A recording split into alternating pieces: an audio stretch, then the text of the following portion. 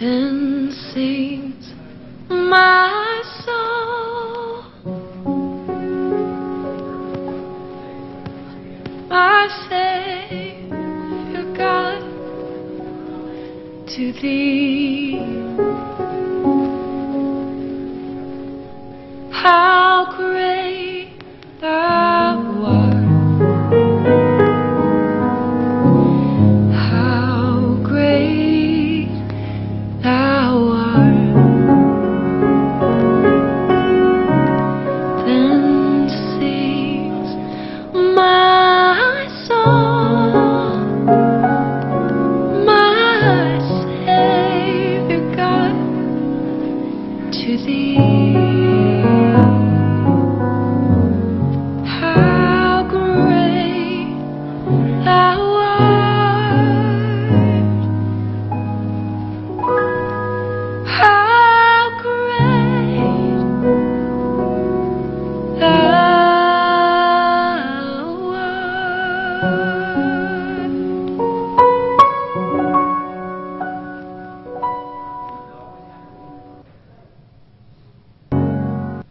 Dark of night, questioning what is out of sight.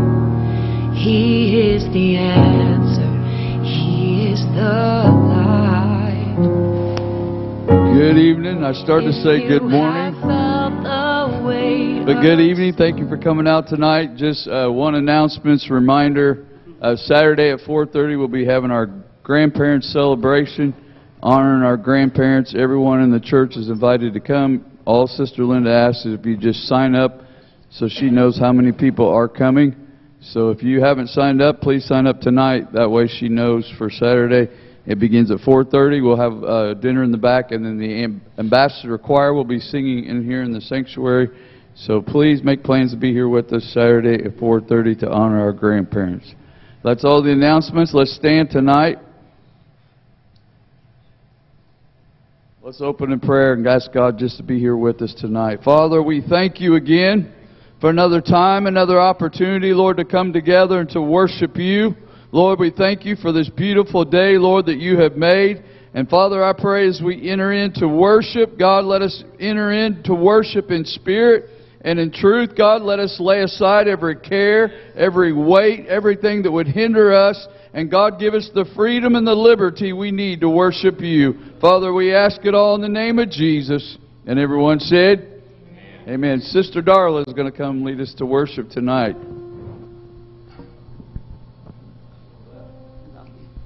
I was just thinking he sanitized the microphone. That's what that was. But, you know, I'm covered by the blood anyway, so I don't worry about it. But something that I've learned over my walk with Christ is that every day is sweeter. Every day gets better and better and better every day that I walk with my Lord. So that's the first song, is Every Day with Jesus is Sweeter Than the Day Before.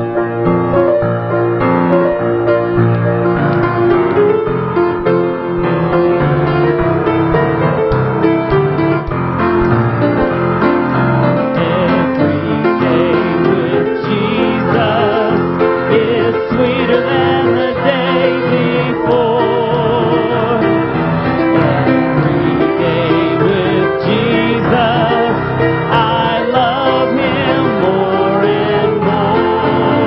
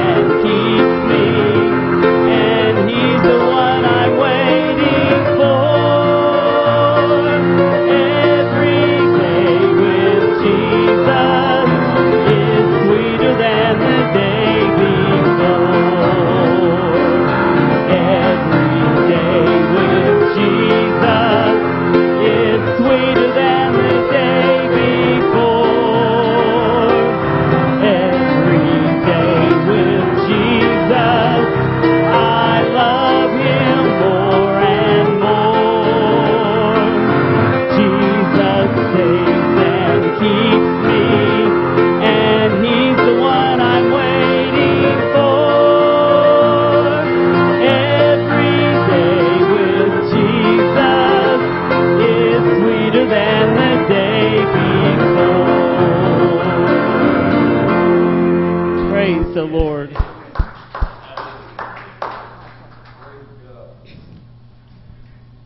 I pulled up a scripture because I just wanted to read a scripture before this next song. Philippians 2:9 tells us this. Wherefore God also hath highly exalted him and given him a name which is above every name, that at the name of Jesus every knee should bow, of things in heaven and things in earth and things under the earth. I thought that was I've read it before, that everything's going to bow at the name of Jesus. Amen? And that every tongue should confess that Jesus Christ is Lord, to the glory of God the Father. So all the songs tonight are about the name of Jesus. We can't lift up the name of Jesus enough, because he is so good. He keeps me singing. Verse 1, chorus, verse 2 and 3, chorus. Okay. Praise the Lord.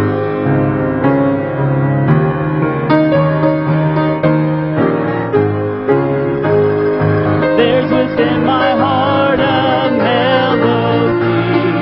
Jesus whispers sweet and low. Fear not, I am with thee. Peace be still in all of life's ebb and flow. Jesus, Jesus, Jesus, sweetest name I know, fills my every longing, keeps me singing as I go.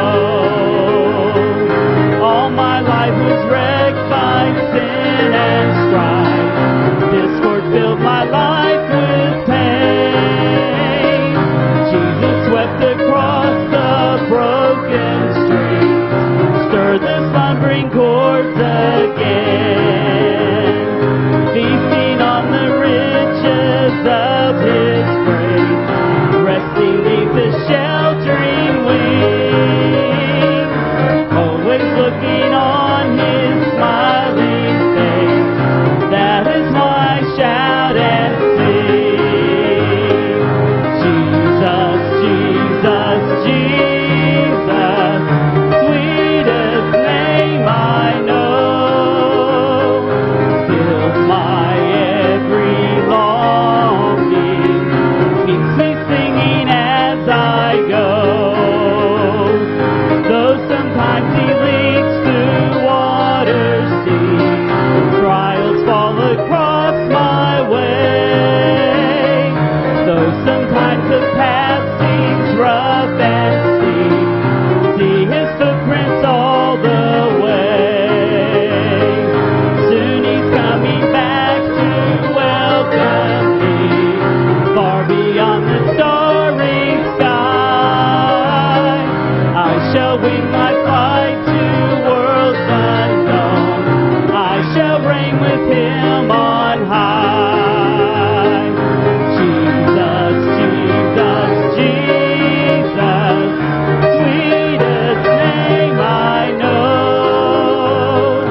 fills my every longing, keeps me singing as I go. Jesus, Jesus, Jesus, sweetest name I know, fills my every longing, keeps me singing as I go. Praise the Lord. Aren't you glad he fills our every longing? And then Jesus is the sweetest name I know. It's the best name that we can call out to.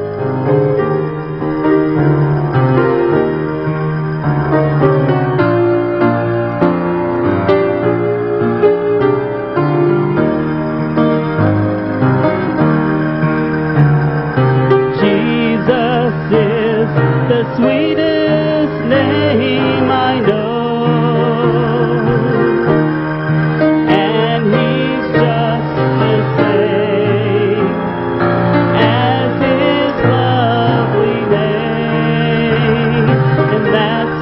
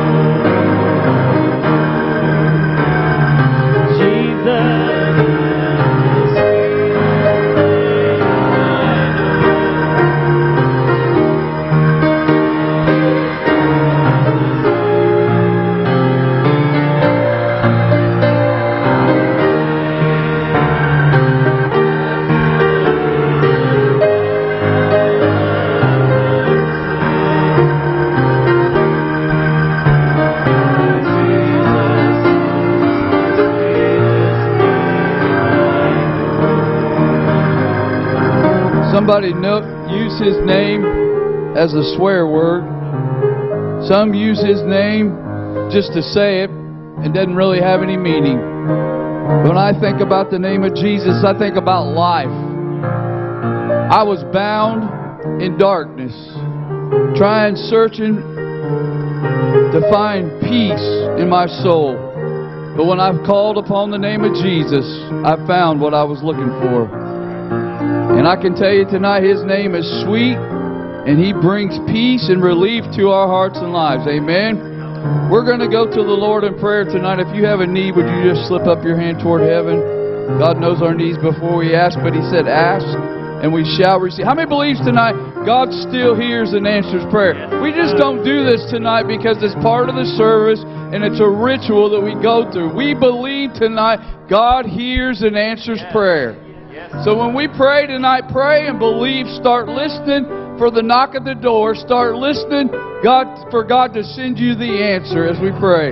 Father, we thank You tonight for who You are.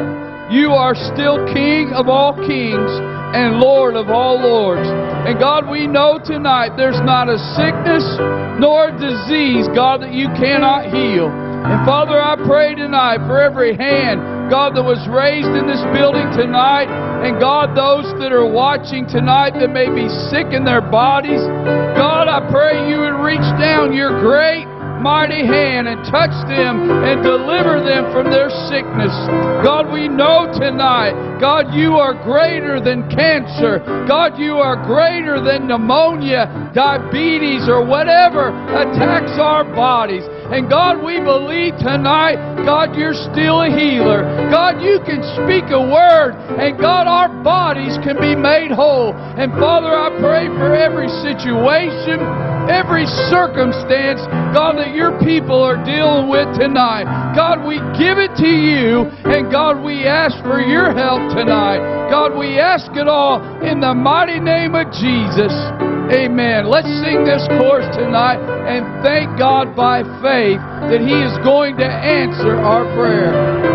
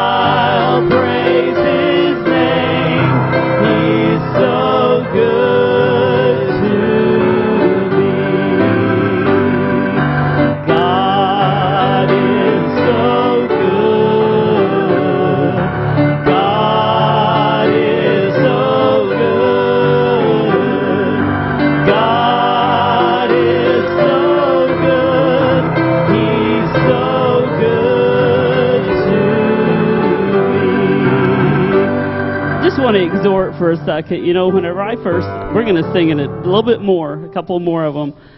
When I came back to Christ, there was all these new choruses, you know, that I'd never heard growing up. And I would go home from the services, and they're just so easy that all of a sudden you just find yourself just singing them. And I'd go to work after I got saved, and I'd just hum these songs all day long.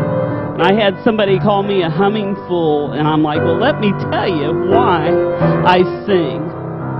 Because Christ saved me. And so you might think, why are we singing these simple songs? It's because they're simple, and they go deep within your spirit. And you just find, there's other songs that you do that too. But God's good to us. God's good. He answers prayer. And He deserves our praise. So we're just going to sing it, a couple more lines of this. So just close your eyes because they're super simple. And let's just worship the Lord tonight for a few minutes. God is so good. God is so good. God is so good. He's so good to me. God cares for me. God cares for me. God cares for me. He's so good to me. God is so good. God is so good. God is so good. He's so good to me.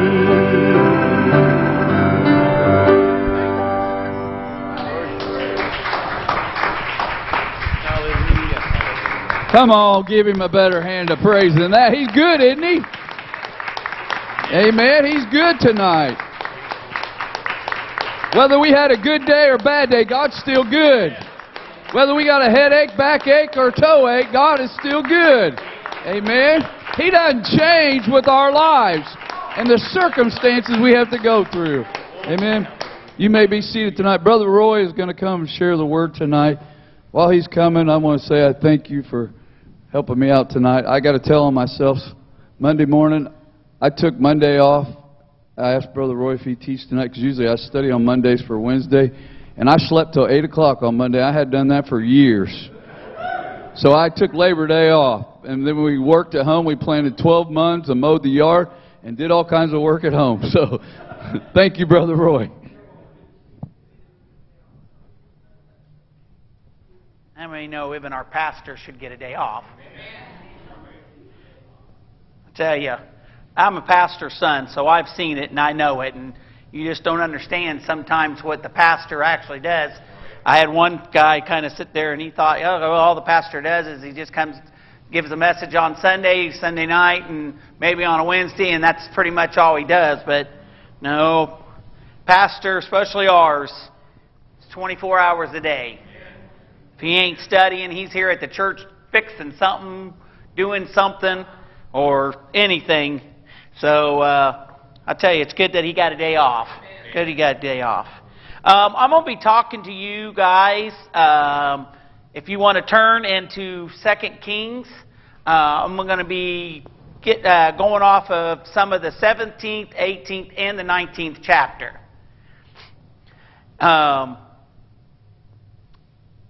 I have used this before in a sermon, not in the same way as this, but this is one of my favorites because of Hezekiah. Hezekiah was a man of God. It says that in the Scriptures. He talks about it. He is a man of God.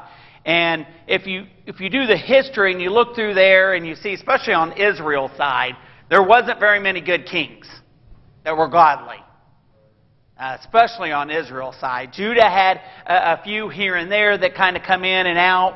But Hezekiah was one of them that, was all about the Lord. And so, I want to talk a little bit about this, especially with, how life is so rough. And the way things hit us and struggle and things like this. And this whole thing I'm going to be talking to you about is the letter that Hezekiah gets. And basically it's the letter from the devil. Yeah, it's signed by the king of Assyria, but it's really directly from there. So right off the bat, we see here in Hezekiah, he talks about here in the Old Testament, we read the story of how King Hezekiah received a letter. He received a letter. Here we see, before this, with a little bit of back history, he was doing what God has told him to do. He was doing everything he was supposed to be doing. He cut down all the poles, all the things from the other idols, and cut ties and all this other stuff, and was doing, what God has told him to do. True, it was signed by the king of Syria. And I'm telling you, I'm going to slaughter this name so bad. Yeah. What is it? Sennacherib. That sounds good enough to me. But it was sent directly from hell. The Assyrian, in Syrian, it means man of sin. Also moon god who multiplies brothers. But in Assyrian, the king's name means man of sin. You just think about that. So basically, when we're going to go through this and different parts of it and stuff like that, and talk a little bit about this letter and how it represents our life and how so many times we've got the letter too. It might not be directly like this, but we have got that letter. It represents Satan, the god of this world, who is determined to create for himself a vast brotherhood of God haters. He hates God. Satan was one up there. He was up there. He was in charge of the music and all that other stuff. And then he got to the point where he wanted to be more than what God is.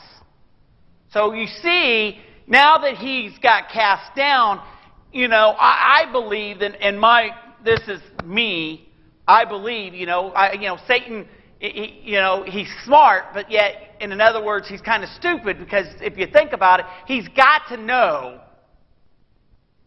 what the end is. Right, he's got to know he can't beat God. So, to me, it's basically what he is doing is look, I hate you, God, so much, and I know eventually I'm going to be done, but I'm going to take as many of your people as I can with me. And that's what it's all about. That's what he wants. This story is true, and it is recorded for our learning, and it teaches us about the very old tricks of the devil. Because he's always trying to trick us. He's always trying to mess with us. But you see, everything in the Bible, we can learn from. Everything in there teaches us something, shows us something. Either it strengthens us, or it's words of wisdom. It's to keep us from making the same mistakes, or it's just encouragement to help us through tough times. In 1 Corinthians 10:11, he says, "Now all these things happened unto them for ensamples, and they are written for admonitions upon whom the ends of the world are come." It's an example. It's an example. It's something for us to look at. It's what it's saying. All these things happen for a reason, for you to see His great works, to see that He will bring you through time and time again, to show you what happens when we follow and when we don't follow. But first, let's take a look at the historical backdrop of this scene. You see, Jerusalem was under siege by the mighty Assyrian army during the time this satanic letter was arrived. The king and his host had carried the 10 tribes of Israel into captivity. So he's already taken care of Israel. Which Israel wasn't, they were not of God whatsoever. They were, everything in them was, they were far from what, God wanted. So here we see, they carried them off, and as Israel had come under judgment for her immorality, idolatry, and falling away. It just tells you, they didn't follow God. So God finally was like, look, my protection's not on you no more. So this is what happens. The Bible says that Israel sold themselves to do evil, and that the following resulted. Now, if you want to go, we were going to start out in 2 Kings 17, 21, and 23, or through 23. To read that, it says, "For he tore Israel from the house of David, and they made Jeroboam, the son of Nebat, king. Then Jeroboam drove Israel from the following the Lord and made them commit to great sin. For the children of Israel walked in all the sins of Jeroboam which he did.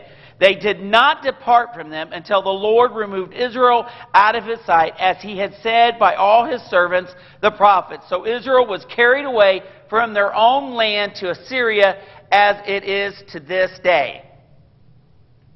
So we see in this passage, Israel represents the backslidden, sin-saturated church of today. I mean, they were God's people, and they decided, hey, I'm going to go my own way. I'm going to do it my way. And this is what happened. It was full of compromise, sheer pleasure, and madness. Now think about that. How much of a lot of churches out there today is full of compromise? I mean, and today the churches are it's starting to compromise more and more. We don't want to talk about repentance or anything like that, because we don't want to get anybody upset. We don't want to hurt feelings. We don't want to do that. So we're going to compromise about that. And I don't want to upset nobody, so we can't say this and we can't say that. Even though the Scripture says it, we're going to leave this Scripture right here out because it steps on toes.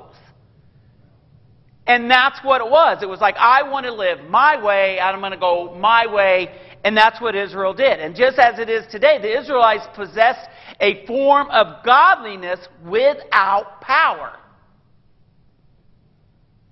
And the king of Syria brought men from Babylon and placed them in the cities of Samaria. They feared not the Lord. And that's in 17, 24, and 25. That's what it says. It says, the king of Assyria brought people from Babylon, and then he names some names there, and placed them in the cities of Samaria instead of the children of Israel. And they took possession of Samaria and dealt in its cities. And it was so at the beginning of their dwelling there that they did not fear the Lord. Therefore the Lord sent lions among them, which killed some of them. So he put them in there, these people from other areas, and put them in there, and they didn't know about God. They didn't know about worshiping God. So everything started going where they didn't fear God. And it says that's what what was happening. And the devil's focus stays on those precious ones who have set their hearts wholly on loving and pleasing God.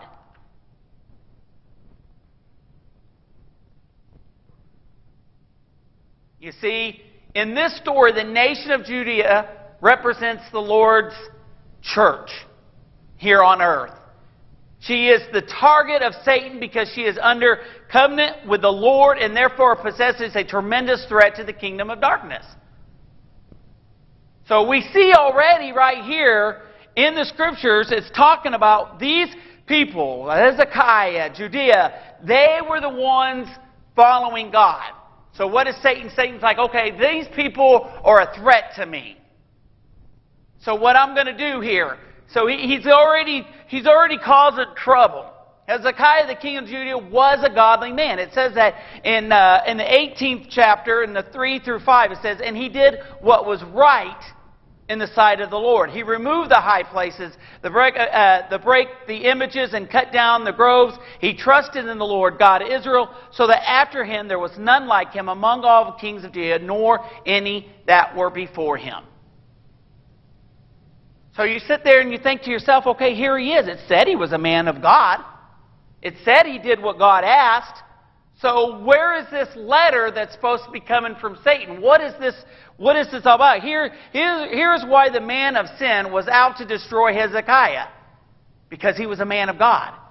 Because he followed God. Because he loved God. He did what God, it wasn't popular. But he did what God, told him to do, what God was pleasing in God's sight. And it was very same reason Satan will attack us. That's why he attacks you. So many people, I don't know if people have ever told you this, that, once you get saved, everything's going to be great, because it doesn't work that way. Because Satan's going to want you back. He's going to fight to get you back. You see, in 2 Kings 18:6-7, he, the king, clave to the Lord and departed not from following him, but kept his commandments. He obeyed him. And the Lord was with him, and he prospered wheresoever he went forth. So no more tribute to the enemy. You see, up to this time, Judea was a servant nation to Assyria. They had to give money to them. They had to, give their dues to them and everything else like that, basically, which was a form of bondage. This is the man of sin had yet to place in Zion. You see, the king of Assyria taxed Judea 300 talents of gold. And basically, I kind of looked that up. 1 talent of gold represented about 75 pounds of gold. So you think that ain't a lot of gold? That's a lot of gold that they had to give to Assyria. Now, if we go on and we see in the 18th chapter, 15-16, and Hezekiah gave him all the silver that was found in the house of the Lord, in the treasures of the king's house. All the time did Hezekiah cut off the gold from the doors of the temple of the Lord. And see, this picture is a compromise that can be found in God's church today. You see, we see this letter and we say, what can we learn from this? This is basically representing the church, Satan, and God's people. You see, the church walking in fear and intimidation according to worldliness and her afraid to call sin what it is. I mean, that's exactly what it is right there. He was intimidated there for a little while. He was afraid. How many of us are afraid all the time, especially now in this day and time, with everything that's going on? Every time you turn around the corner, you're hearing about something going wrong. You're hearing about somebody getting sick. You're hearing about somebody that's don't get me wrong. I believe, we need to be careful with COVID, and I think there is precautions, there's things like that. But we need to be careful that with all this stuff that's going on, that it doesn't take a hold of us in such a fear that we do not do what God has called us to do. And that's where it's getting to be. It's getting to be in churches all over the place, that people are getting so scared. I mean, honestly, look at our church here. Don't get me wrong. I don't want everybody saying, you're saying don't take this, don't do this. I'm not saying anything like that. I'm just saying anymore it's getting to a point that, we were running on Wednesdays. I know before COVID, we were running 50, 60 people easily. We're half of that now. Sundays, we're running about almost half, and on Sunday nights, we're running half. And it's, we get so caught up in fear. We get so caught up in and everything else that sometimes we don't let God, we let the enemy take away what God has given us. We fear and we get scared. And God has called us to do so much for Him. But it's hard for us to do it when we're scared all the time. Fear can get a hold of you, and then you can't do what God has called you to do. Watch what happened when Hezekiah stepped out on faith toward God. You see, when he decided there would be no more appeasing the devil, no more halfway discipleship, no more compromise or worldly ties, regardless of the cost. Now, that's easy to say. It's easy to say, okay, God, I'm going to do whatever you want me to do. I'm going to go forward, and no matter what happens, I'm going to stick with you. That's easier said than done. That's a lot easier said than done. You see, the moment you give up the world and put your life completely in the hands of the Lord, you got to watch out. I'm not trying to scare anybody or say, well, I don't want to get, I'm just going to stay in my own little bubble. As we go on, everywhere you look, you will see the enemy standing against you. Satan uses devices against those who trust the Lord. He doesn't want you. He wants you scared. He wants you afraid. He wants you in that little bubble. He wants you off to the side where you can't do him no damage. He knows how dangerous you are when you're obeying God, when you're doing what God has called you to do. He knows that He is helpless unless we let Him make us helpless. But you see, here it is. All hell will come against you. You will become the target of the devil, and you will come under siege from the man of sin. You will be tested severely to see if you really trust God in all the things that He does. Because as soon as you say, God, I'm following you, the devil's going to be like, no, and I'm going to prove you're not. You're just talking. You really don't want to. As soon as things get tough, you're going to be right back into it again. Everywhere you look, you will see the enemy standing. You see, let's consider Satan's devices against the people, remnant people, those who have decided to trust all to him. You see, the first trick, the man of sin, is to question your commitment to fully trust God. See, like I said, the devil's really not stupid. Not trying to give him credit. I'm just trying to say we have to be careful because he knows how to get in their heads. Right here. He knows how to get in here. He knows how to get on your shoulder and talk to you. The king's ambassador said to them in 2 Kings 18th, in the 18th chapter, 19 through the 20. I'm going to actually read the whole thing here.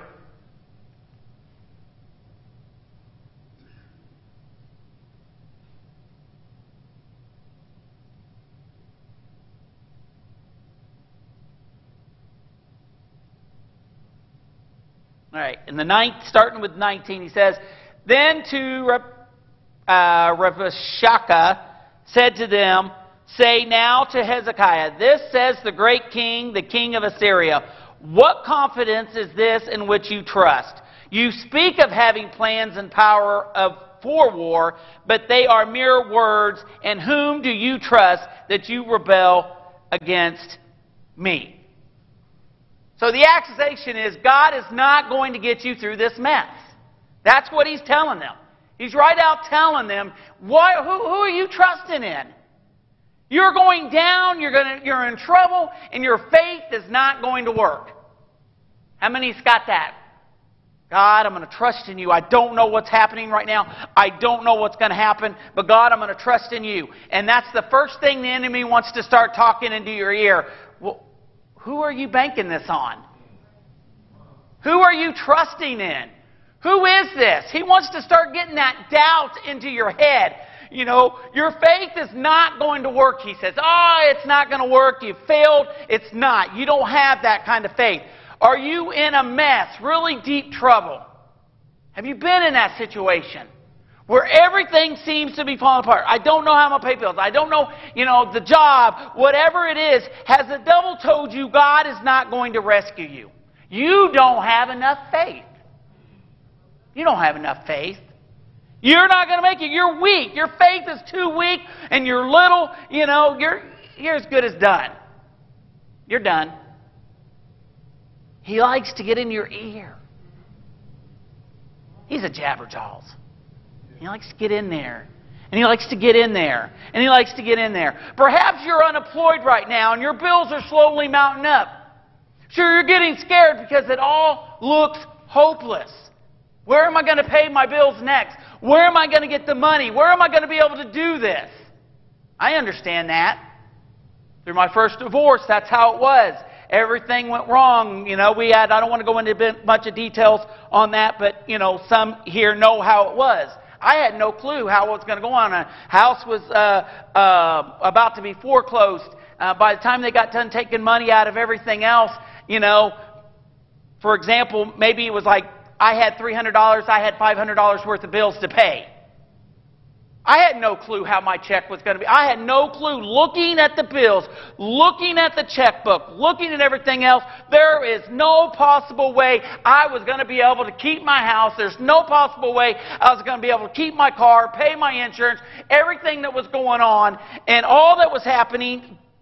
Mathematically, there was no way. But at the end of the time, I still paid my tithes and God still was able to give me money to pay everything else. I still have no clue. I've looked at the bills, looked at the checkbook, looked at everything. That doesn't add up. There's no way there was money for this. There is no possible way. I had my dad look at it. He's looking at all this stuff. There's no possible way. I had my sister, who's really good at stuff. They could look at it. No, there's no possible way. You should not have no money. You should be to the point where you've lost everything already. So I know, even though he's bowing my head, you don't got money to pay your tithes. You don't have money to give to God. You don't have money for this. He'll understand. He'll be okay. You just do, you take care of you. I said, no, I don't really have, from what I truly made, I didn't have enough to pay the 10%, but I still gave a lot more than what I had to be able to give, and God still honored that. And I'm a firm believer of that today. Not for you. You are just destined to fail, he says. He says you are going to end up broke, hounded by creditors, and headed for suicide. He just laughing in spite of all your love for Jesus, in spite of giving up the world, in spite of doing the right thing and trusting God. It's not going to work. That's what he's going to tell you.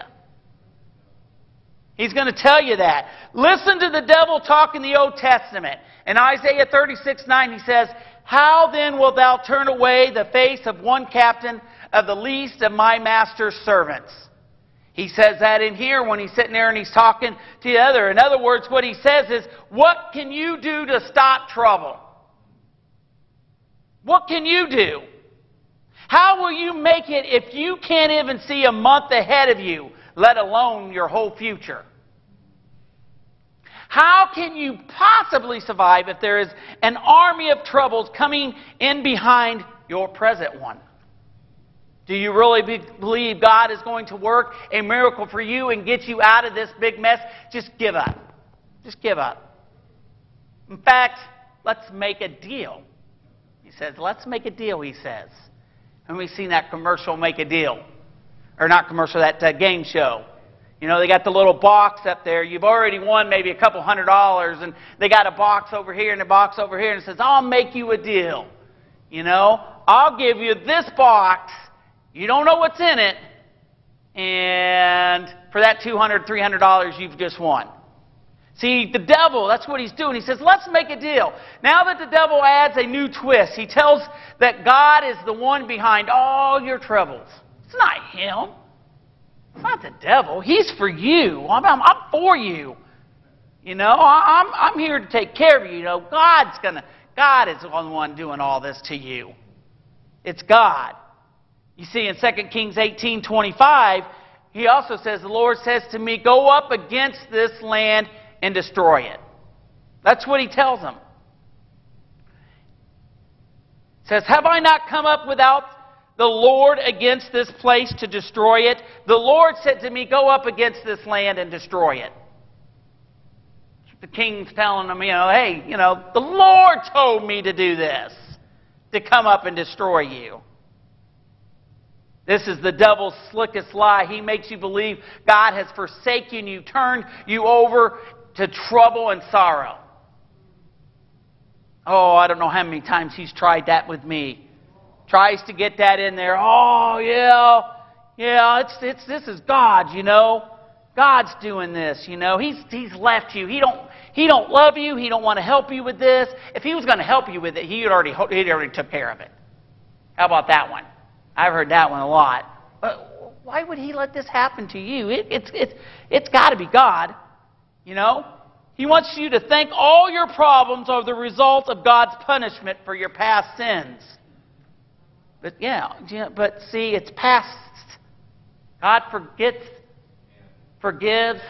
it's gone. He don't bring back what we've done. He don't sit there and have it marked in his little book when we do a mistake. Oh, yeah, I see he did this one too now. I got this one down. Man, your book's getting thick, buddy. He don't say none of that stuff. He don't even have a book. He don't have a record. It's gone. It's over. It's God. It's like, hey, it's forgiven. But don't believe what Satan is out. He's out to destroy you. He's out to try to bring you down with him. You see, our Lord is a deliverer. He's our fortress. In Isaiah in 61:3 it says that He is sent to appoint unto them that mourn in Zion, to give unto them beauty for ashes, oil of joy for the mourning, the garment of praise for the spirit of heaviness, that they might be called trees of righteousness, the planting of the Lord, that He might be glorified. No, you're not going down. You are simply under attack.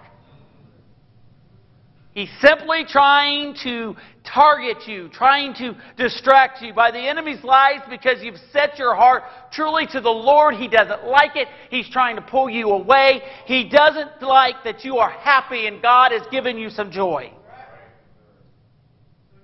Another device Satan will use to intensify his attack on you is by trying to focus your attention on his victories over other Christians. Oh, I remember him doing that to me a few times. My grandmother, she was a prayer warrior. And I tell you, there was times she was standing in the gap between heaven and hell for her grandchildren and her children. I believe that with all my heart. And she ended up going blind, and she ended up losing her hearing, and then it just kept going worse and worse. And you see this, and you think to yourself, the enemy telling you, look at this. This is a woman of God. This is one of my own. This is one of God's. And look what he's doing to her. Look how this is happening here. Look how I have power over her. Hath any of the gods delivered at all? Where are the gods have they delivered?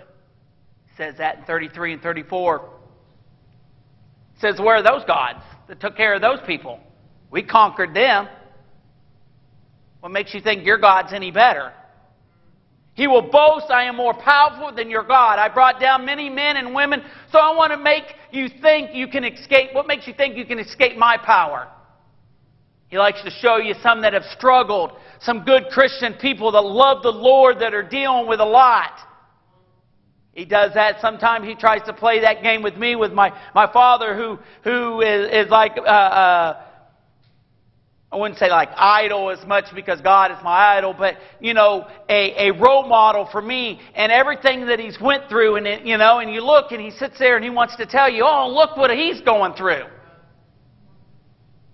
What makes you think it's going to get any better? You see, this is the same voice, he says in 2 Kings 18:35. This is the same voice that came from Assyria. Who are they among all the gods of the countries that had delivered their country out of my hand, that the Lord should deliver Jerusalem out of my hand? What makes you think that you're going to do any better? Satan will bring your mind all the Christians who claim to be trusting God, but who have suffered trouble, sickness, and even death. He will point out some dear old trusted saint, perhaps an elderly widow, an elderly person, somebody that you look to and dearly to, that you know that's just a man or woman of God and has so little to live on that she seems crushed by it. He'll bring that to you and he'll show you and he'll be like, look at that. See how powerful I am. He will say, these people trusted God and look what has gotten them. Those fallen Christians were supposed to be so close to the Lord, and look how they ended up. They can't make it. How are you going to make it? What makes you think God is going to answer you when so many spiritual Christians are falling? Satan will try to make a deal with you. You see, one of Satan's tricks is to paint this fantastic picture of what your life could be like if you just make a deal with him.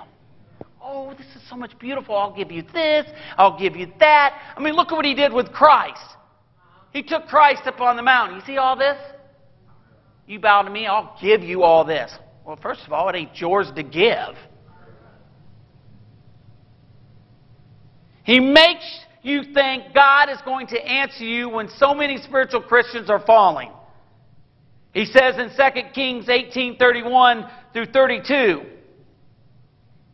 hearketh not unto Hezekiah, for this saith the king of Israel, make an agreement with me by a present, and come out to me, and then eat ye every man of his own vine, and every one of his fig trees, and drink ye every one the waters of his cistern, until I come and take you away to a land like your own land, and a land of corn and wine, and land of bread and vineyards, land of oil, olive, and of honey, that ye may live and not die. And hearken not unto Hezekiah, when he persuadeth you, saying, the Lord will deliver us. He said, make an agreement with me. Come out here to me. The voice of the devil says, come on out here and we'll make a deal. Come on. We'll make a deal. I'll make an agreement with you. Come out to me and we'll make a deal. In other words, there's no need for you to be a nobody. No need for you to suffer unjustly. Just come out of your narrow, straight-laced ways, and I will fix things for you. I'll take care of you. I'm for you. I'm there to help you.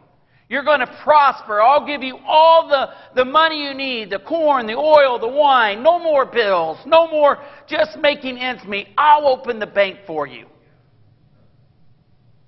The sad thing is so many people get deceived by it. They suffer, and things are going wrong, and then they're kind of like, okay, I will. Every compromise you make in your walk with Jesus is a going out to the devil. You're cutting a deal, making a bargain, and then you're selling your soul in the process. He's basically a crooked salesman. He tells you just one little deal and all your problems will be solved. You deserve a break. You have suffered enough, and now it's your turn to make it. I will come and take you away to a land like your own land, he says in verse 32. He says, in other words, you can take God with you. You can still live in the world and have God. That's what he's telling you. You'll have to make some changes, but you'll still, you'll still be you. It won't hurt anything. You can have it all. Jesus and the deal. Yet if you buy into this lie, you'll be the devil's slave. There is no land of wine. There's no land of paradise, oil that he's promised. The minute you come out, he will slap the chains on your neck and your wrist and your feet, and he'll take you off to Babylon. You will never get what he thought, or you thought you would get. Instead, you're going to get the whips. You're going to get the chains. You're going to be in despair. You're going to be broken. You'll get a taskmaster and a slave driver for a father. The satisfying water he promised you is actually poisoned. Here is the real truth about the compromise. It will get you to stay in the Betty Ford Hospital. It will get you the fate of Elvis Presley or John Lennon, who spent the last 5 years of his life stoned. You will live under complete bondage, a slave to the devil and his whims. And finally, as last resort, Satan will send you a threatening letter like he did Hezekiah. Hezekiah received the letter of the hand of the messenger and read it. And Hezekiah went up into the house of the Lord and spread it before the Lord. 2 Kings 19:14 is my favorite part about the whole thing. The most inspiring of the whole 2 or 3 chapters. You see, the messenger who delivered the letter was the devil's agent. It was a letter to reapproach to the living God, designed to make God's people fearful. What is he doing to us every day now? Trying to make us fearful. Sending us a letter. Every day he tries to destroy us. It was incarnation of the devil's laugh as he mocked them and said, I am going to cut you down, make you a reapproach, and destroy everything in your house. Have you received such letter? Maybe it's the divorce papers you received and saying, Satan, you're a failure. What God does to do, what good does it do to serve God and deny yourself? It didn't save your marriage, he says. It's all your fault. It could have been avoided. Phony, failure, give it all up. It may be the pink slip on the job. So that's what you get when you follow Jesus, he says, huh? A swift kick. Nobody wants you. You're too old, or you're not skilled enough. You're not smart enough. You're not good enough. You're going down. You're going to lose everything you have. You won't have any rent money or pay your house payment or able to take care of your family. You're finished. That's what he tells you. Or what about the letter from the attorney? Pay up or you face criminal charges. Your time's up. I don't care that you don't have a job. I don't care that hours have been cut back. I don't care that, it's beyond your control. It is a letter of shame and reproach to try to make you fearful and alarmed. And what about the x-ray? It's black and white. You have terminal disease. You have cancer. You have this. You have that. It's hopeless. And Satan says, you believe Jesus is going to heal you? Well, where is he now? Why do you still have to suffer? Where is your God? You give him everything and you look at what happens. He gives you nothing but continued suffering. He wants to sit there and lie to you. He wants you to hate God. So what do you do when you're confronted with a message from the devil? Do what Hezekiah did. First, you spread the enemy's letter out before the Lord, as Hezekiah did. And Hezekiah spread it out before the Lord, and he prayed. He laid it out before him. He didn't get upset. He didn't throw a fit. He didn't say everything is lost and everything is no good anymore. I'm just doomed and gloom. No, what he did is he took it up there before the Lord, and he laid it out right there. We have to lay our problems out before the Lord. Not to everybody on Facebook. Not to anybody and everybody. Don't get me wrong. We have people we need to go to once in a while. Hey, I need you to help pray with me. Things are going rough. But we also need to go first before the Lord and say, this is my problem. You know my problem. Here it is. Here it is. Pray and seek the Lord. Don't ever talk or reason with the devil. You see, in 2 Kings, I'll read exactly what he says. In 2 Kings, in the 19th chapter, in 14 and 15. And Hezekiah received the letter from the hand of the messenger and read it. And Hezekiah went up to the house of the Lord, spread it out before the Lord. Then Hezekiah prayed before the Lord and said, O Lord God of Israel, the one who dwells between the cherubim, you are God, you alone, all the kingdoms of the earth. You have made heaven and earth. Incline your ear, O Lord, and hear. Open your eyes, O Lord, and see. And hear the words of what this man says. Listen, which he is sent to reproach the living God. Truly, Lord, the kings of Israel have laid waste the nations of their land, and have cast their gods into the fire. For they were not gods, but the work of men's hands, wood and stone. Therefore they destroyed them. Now therefore, O Lord, O God, I pray, save us from his hand, that all the kingdoms of the earth may know that you are the Lord God alone. I love how he says that. Closing here. I love how he says that. He goes up there and says, you hear what this man's saying about you? You see that? See? But the people held their peace, and he answered him not a word. They didn't say anything, as it was said. You see, God read this letter, and he laughed.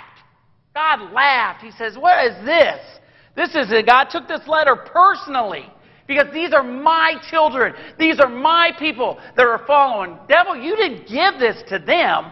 This letter was to me. This is to me. Whom hast thou reproached and blasphemed, against whom thou hast exalted thy voice and lift up thy eyes on high, even against the Holy One of Israel. You see, saints, no matter how many demons invade, no matter how many kingdoms of darkness threaten the church, God is still going to take care of us. You see, the Lord has sent his own letter to the devil. He says, your time is coming. Your time is coming. These are my children. I will take care of them. In my time, things are going to get a little rough. Things are going to get a little tough.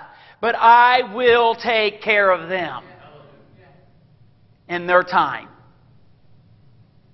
Please remember that no matter what's going on, in closing, whatever your issue is, whatever your problem is, no matter how serious it is, just spread it out before the Lord.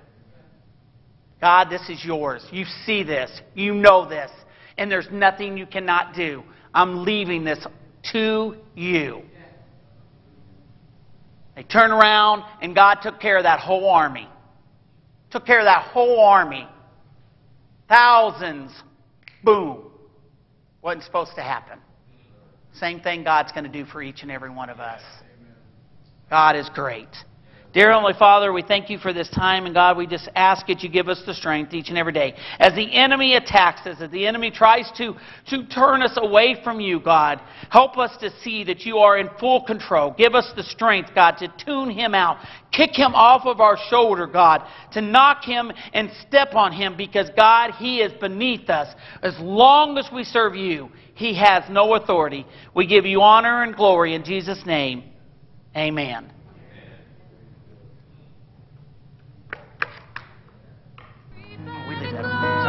Still great is His faithfulness.